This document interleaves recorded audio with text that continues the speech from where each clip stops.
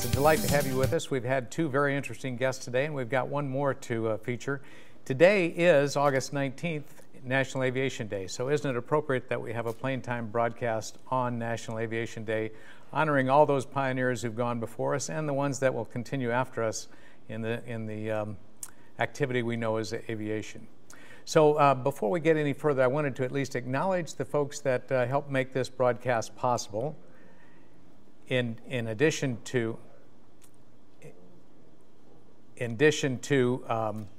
the folks that you see up here on screen, we have a host of people that are behind the cameras, working the cameras. 3 cameras today, Bob and John, and can't see the other one. Sophie's back there, Melody's back there.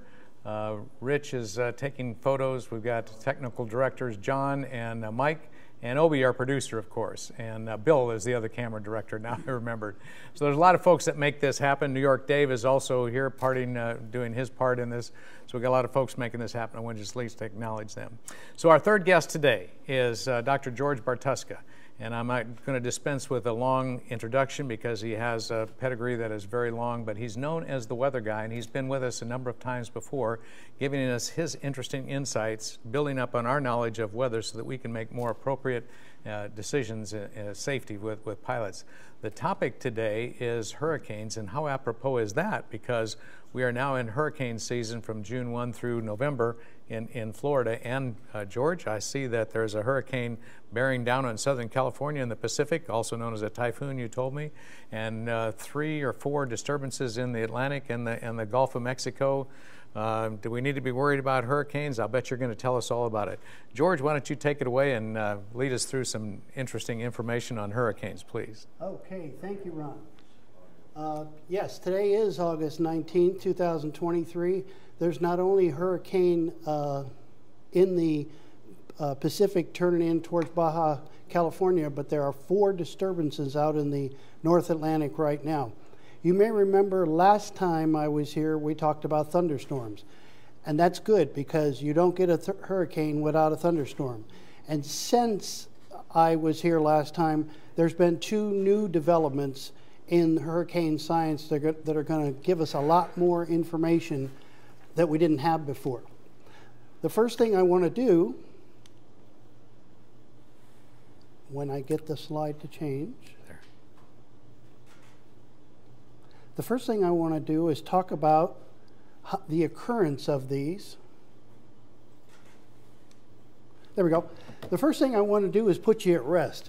There are 80 to 90 tropical cyclones a year on planet Earth, but that's all over the planet. And what tropical meteorologists really don't know is why there aren't more. But of those 80 to 90, only about on the average of 6 affect the coastline of the United States every year. But we need to understand, well-developed tropical cyclones are relatively rare. The required simultaneous preconditions are also relatively rare. But the necessary elements and conditions for the formation are quite common over many parts of the tropics. In other words, atmospheric conditions have to be just right for a hurricane to form. Now, you probably wonder, how do we know what we know about hurricanes? And isn't it interesting that aviation has played a great part?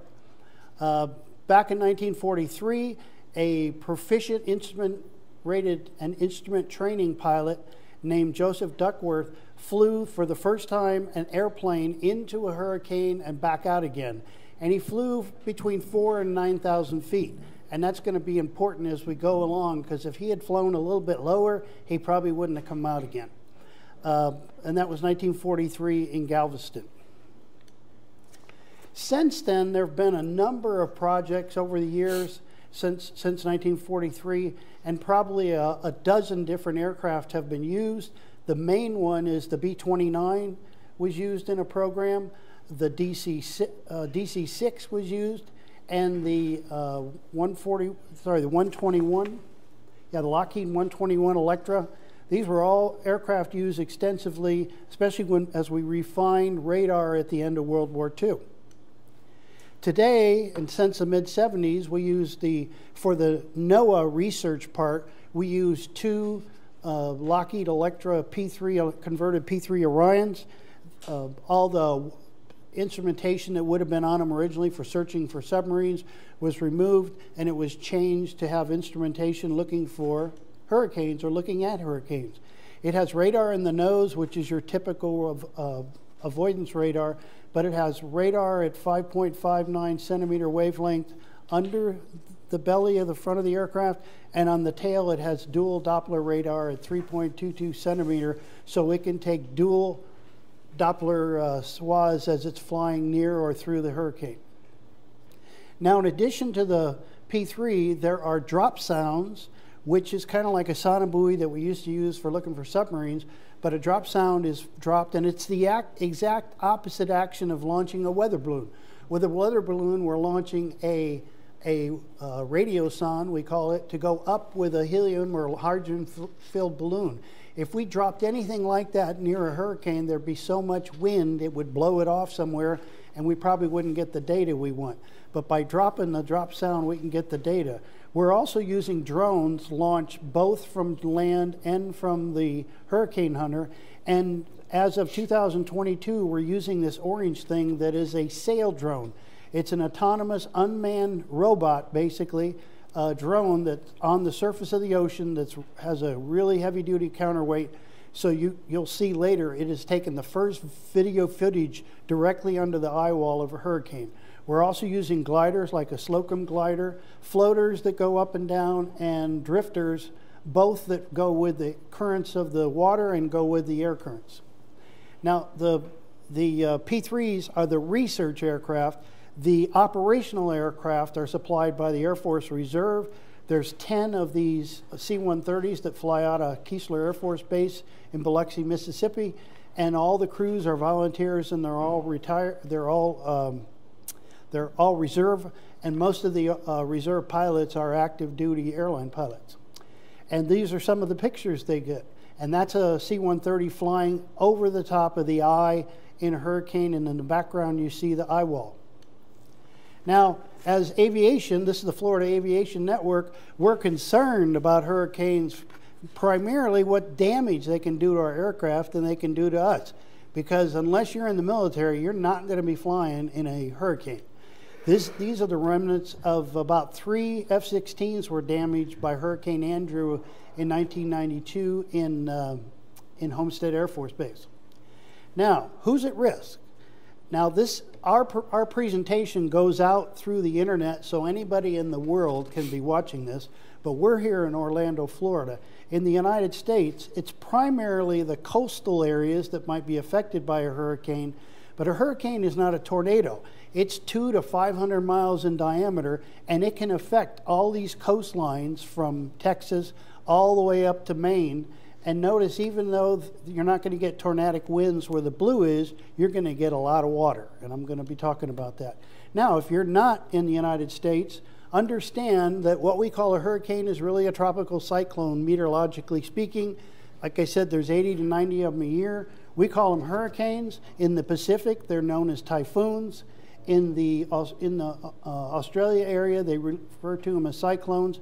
And worldwide, by the maritime services and some of the airlines, they call them tropical rotating storms. But these are the paths where they're affected. Now, normally in the tropics, most of the time it actually does look like this. It's great. That's why everybody comes here on vacation. However, what are the main impacts from a hurricane? The worst one is usually referred to as storm surge. I like to call it coastal storm surge, because if you're not on the coast or in a water inlet, you're not going to be affected. We're not going to have storm surge in Orlando, Florida, but you will in Miami or Tampa, or as we learned last year in Fort Myers. And I'm going to go into that a little bit later. Next thing is the inland flooding. A typical hurricane can carry 59 billion gallons of water. Think about the buoyancy. I don't have any math in my presentation, but think about the buoyancy required to hold 59 billion gallons of water in the air. Well, once the hurricane makes landfall, even though it stops being a hurricane, it's going to get rid of that water somewhere. And so inland flooding is a real problem. Now, the next thing is high winds. I'm originally from Indiana. If you showed me this picture and told me it was from Indiana, I'd tell you, oh, that was a F3 tornado. Exactly, but this wasn't a tornado. This was just high winds. Tornado gives us 125 to 200 mile an hour winds in a matter of seconds and does a tremendous amount of damage. But a hurricane gives us that same amount of wind for hours at a time. So this is the damage, just an example of the damage from winds. And we do in the outer rain bands get some tornadoes sometimes, and certainly we're going to have damage from tornadoes. Now, as I said, probably the most studied hurricane to date is Hurricane Andrew, because there was so much information captured about it, and it's still the worst hurricane to ever have hit the state of Florida. They readjust the damage. I think the last numbers I saw were $35 billion in damage. But understand, all of our information now comes from satellites, land-based radar, aircraft-based radar, weather balloons, and drop sounds and radio sounds. Here's a picture that anyone who lives in Florida or in the coastline has probably seen before. A tropical cyclone is a rotating vortex.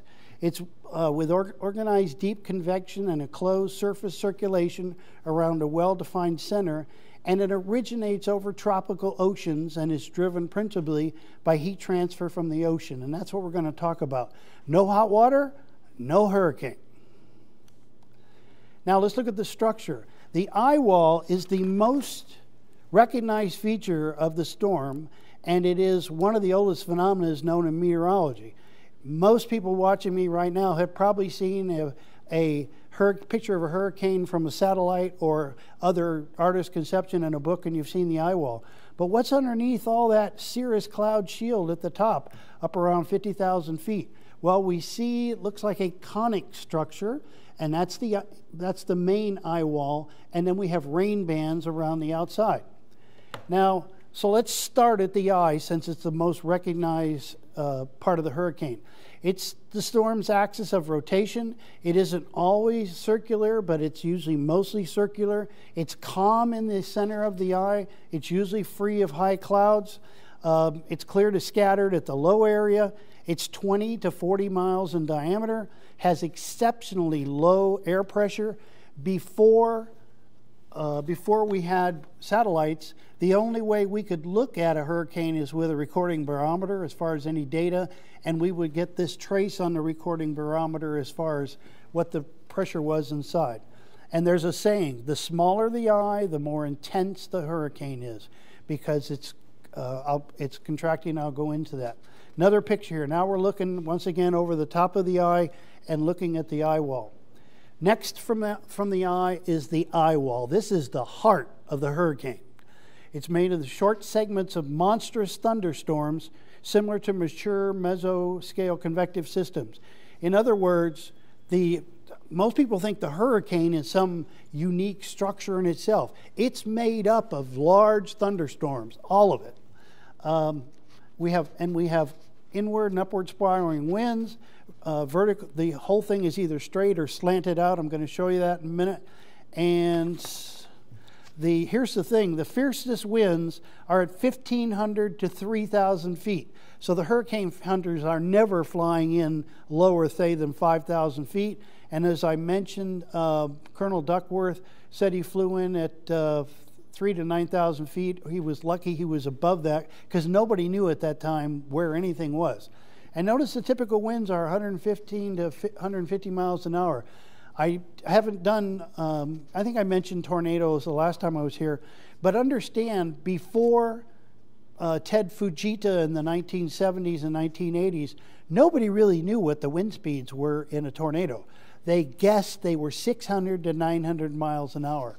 But Dr. Fujita took a 16-millimeter movie of a tornado, I believe it was in Oklahoma City, and by piecing it frame by frame in the movie, he figured out the wind speeds were no more than 125 miles an hour, which is something we can deal with when we're designing a structure. In addition to these intense winds inside the eye wall, underneath the eye wall we have excessive waves at 15 to 40 feet, sometimes even 50 feet. Strong hurricanes often exhibit a double eye wall with a moat in between, and we'll talk about that. This is 1980. This is one of the first concepts of what a slice of that eye wall looks like, and I've taken and reproduced it, so now it's like we cut the hurricane in half.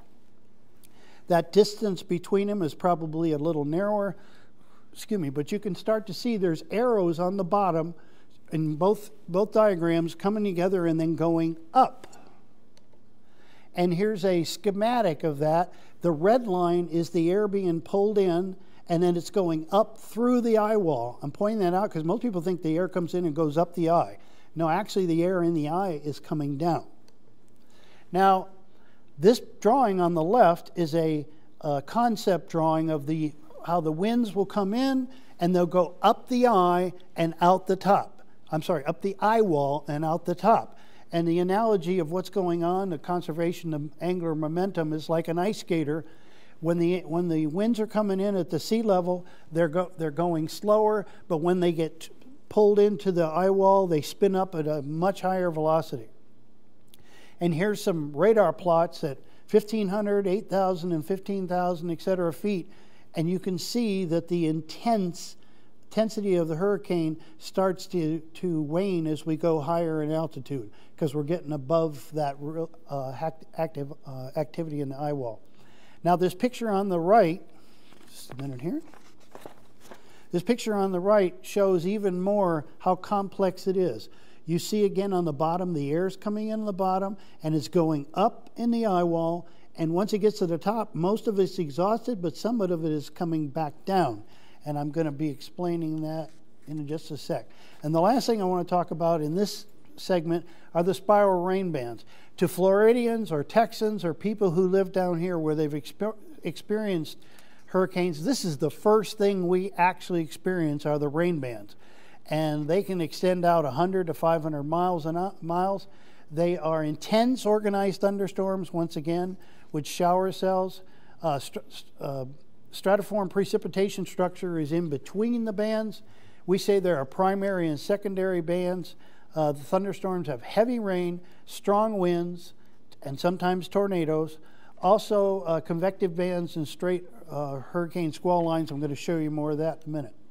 Now, here's two typical plots of a hurricane.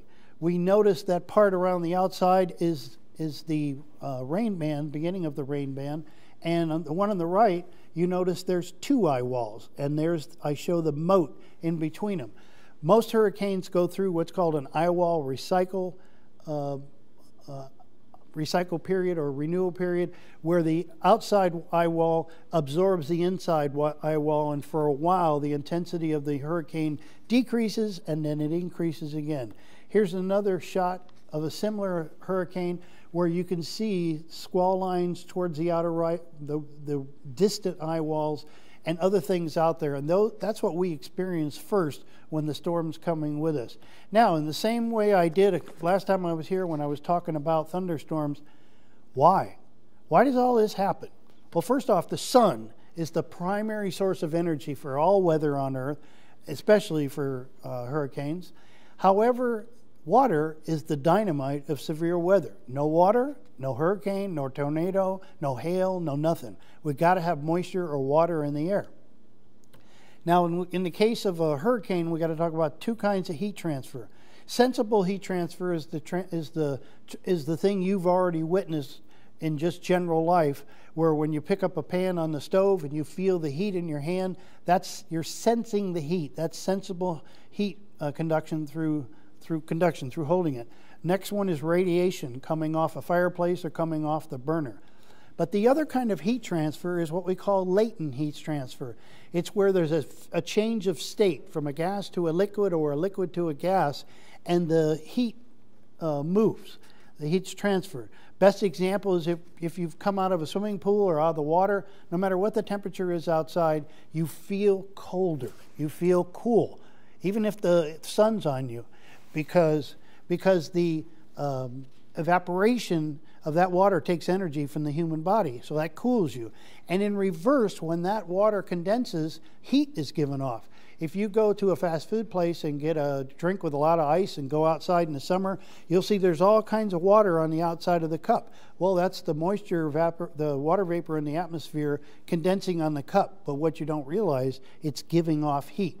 It's hard to sense and hard to measure. Now, in meteorology, we talk about an imaginary blob or particle of air. And back to my quick analogy, we're now at the beach. This is South Daytona. That car on the left, that blue car is our car. We have our towels inside. We go out swimming for an hour. We come back and we open the door of that car. It's probably around 180 degrees Fahrenheit in that car. And the minute we do, a blob of air comes out of the car and starts rising up, just like a hot air balloon. And that air is hot, it's less dense than the surrounding air, and that makes it buoyant. But it's only going to go up to, say, 5,000 feet, where it equalizes with the surrounding air, and that's it. Nothing more happens. Now, we come out of the water, and we dry off, and we have all those wet towels. We throw them in the car to walk down the beach and get a hot dog, and we close the car again, and we're gone for an hour. This time when we come back, once again, the air comes out, but it's now fully saturated from the water, from all those towels. So not only is it less dense, it's moist, and it's still buoyant with the surrounding air. And this time, when it gets up to around 5,000 feet or whatever the dew point profile is for that atmosphere, that water is going to come out, and there's going to be a cloud. That's the beginning of a cloud and a thunderstorm and a hurricane. And here's what those levels are defined. The first one is the lifting condensation level. That's where the first dew point takes place. If there's no inversion, we get positive buoyancy that we call the level of free convection. And the air, the transfer of the latent heat into the atmosphere can cause the air to get going 50 to 100 miles an hour until it gets up to the top of the tropopause, where it's lost all its energy. This creates a sea breeze, and I pointed out last time on the bottom slide, what makes Florida unique is it gets 2 sea breezes as a result of that function, and thus if there were no other weather systems in the state of Florida area, the air would rise and we'd have thunderstorms down the middle every day. So what I just described on the lower left drawing, there's the state of Florida, is called convergence. On the right, we see thermals. People flying or flying gliders know about thermals. On the top right, we have frontal lifting of air. There's no fronts involved with hurricanes. And on the left, we have mountains. So there's no mountains in the water. There's no frontals. There's no land normally. So where's the hurricane going to get its energy to do its thing? Originally, there was a theory called CISC, conditional instability of the second kind. That theory was kicked around for about 20 years, and finally they realized there was no evidence for it. Today, the theory is called WISH, wind-induced surface heat exchange, and it's the exact same thing, or so to speak. When we eat food, it's hot. We take it in a spoon, and we go to blow that heat off to cool it down. That's what's happening in a hurricane, and we now know this because of that red thing. That is a sail drone. In 2002, one was launched underneath a hurricane eye wall, and this is what it saw. We actually see, for the first time, we're looking at about 95 miles an hour wind blowing on the water, causing it to foam, encouraging the spray, and that will evaporate much either. And once it evaporates, it can be pulled into the air that's going aloft and condense the air. Let's see if I can stop this now. Now, hurricane formation. In the June and July, it's primarily off the coast of off the Gulf of Mexico. August and September are the biggest hurricane times of the season, and things are coming off the coast of Africa. They develop over Africa. That's another talk. And by October and November, it's shifting back over into near the Caribbean. Just like a thunderstorm has stages, the cumulus stage, the mature stage, and the dissipating stage, the hurricane has those stages too. The first one is a tropical disturbance, which in this example, we're assuming it's the end of the season, which developed over Africa. Eventually, when rotation starts, we call it a tropical depression. When the winds get at least 39 miles an hour, it's a tropical storm. And when the winds get at least 74 miles an hour, it's a hurricane. Notice the equator is the line at the bottom of this drawing. If you're on the equator, we can't have a hurricane because there's no Coriolis effect, there's no spin. This is a quick look at all the hurricanes we know of that have been plotted near the United States. But don't let that fool you. Hurricanes don't all just go up the coast. They loop, they come back on themselves, and tropical storms go where the planetary winds they're embedded takes them. And that includes high and low pressure centers affecting them. The tracks can wobble, turn, make loops, wiggle, curve back and forth. And so that's the effect. When do they occur? This is a plot from 1944 to 2020. We all know 9/11 from the terrorist attack. 9/10 is when the most likely time is to have a hurricane. That doesn't mean we're going to have one on that day. That's just the most likely statistical date. Hurricane formation can take place anytime there's at least warm tropical water of at least 80 degrees down 200 feet. The official season in the United States is June 1 through November 30th. Most tropical storms form late summer, early autumn, which is August and September. Hurricane lifespan, the average is 10 days to 2 weeks. Some would last a month. Average 6 hurricanes a year affect the North Atlantic and Caribbean. Like I said, worldwide 80 to 90 tropical cyclones a year. Average size 300 miles, which is the length of the Florida Peninsula. But they range from 100 to 500 miles. All cyclones are different. All hurricanes are different and unique. What do we got to have? We got to have a pre-existing condition, which is like a wave or an easterly wave coming off the African continent. Got to be north or south of the equator. Got to have adequate energy in the ocean. SST is a sea surface temperature of 80 degrees to a depth of 200 feet. Sufficiently unstable and moist atmosphere and small vertical shear. Here's Hurricane Charlie. I said they're all unique, all different. Hurricane Charlie acted much like a huge tornado. The tornadic winds were concentrated and it moved really quick across the state of Florida. Here's Hurricane Francis. Hurricane Francis was completely different, much slower, what we would call a more typical wind field of a hurricane.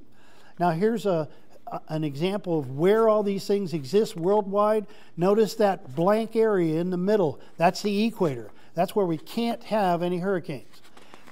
Now, what about water temperature? This is August 8th. I pulled this off Channel 9 in Tampa. Look at the coast of Florida, the west coast. It's 90 degrees. Out in the Gulf of Mexico, it's 87 degrees. Down south of Cuba, it's 85 degrees. So the temperature is there. Just quick about wind shear. Wind shear is great for thunderstorms because they need the tilt, but if we get wind shear on a hurricane, it will usually just rip it apart. Here's an example of one of the easterly waves. I'm going to start going fast because I'm out of time. The Bermuda High is here, which helps direct, okay? So we have 2 minutes left. So that's 2 minutes. So what I'm giving you is an introduction, but remember this picture. This is a picture of North Africa. You can see those blobs. And the theory is that they're generated by the Ethiopian highlands. Something's got to cause that to happen. So all these thunderstorm entities, because of the updraft and because of the effect of the Coriolis effect, which is shown here, it's trying to pull, on the left-hand middle drawing, it's trying to pull the air in, but because of the Coriolis effect, the winds curve to the right in the northern hemisphere, and by curving to the right, they cause the winds going counterclockwise. Now, the last thing we're going to do, what causes all the death? Look at this carefully. 49% or 50% of deaths are storm surge.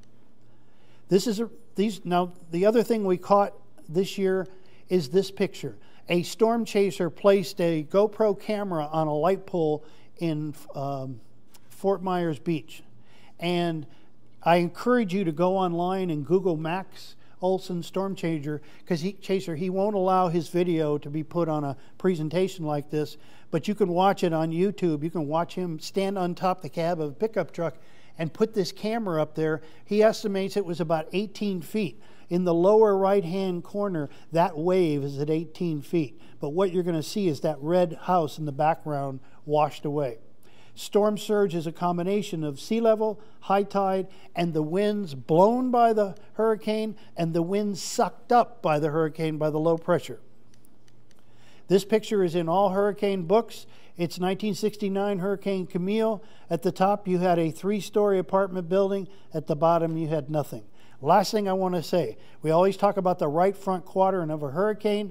The winds in this hurricane are 110 miles an hour. But if the hurricane is tracking 30 miles an hour, on the right-hand side, you're going to add that to it, and you're going to get 140 mile an hour winds in the right front quadrant. In the left quadrant, you're only going to get 75 mile an hour winds because you are subtracting that from the movement of the hurricane. So that was a 1 hour presentation in 30 minutes. So if you think I left something out, you're right.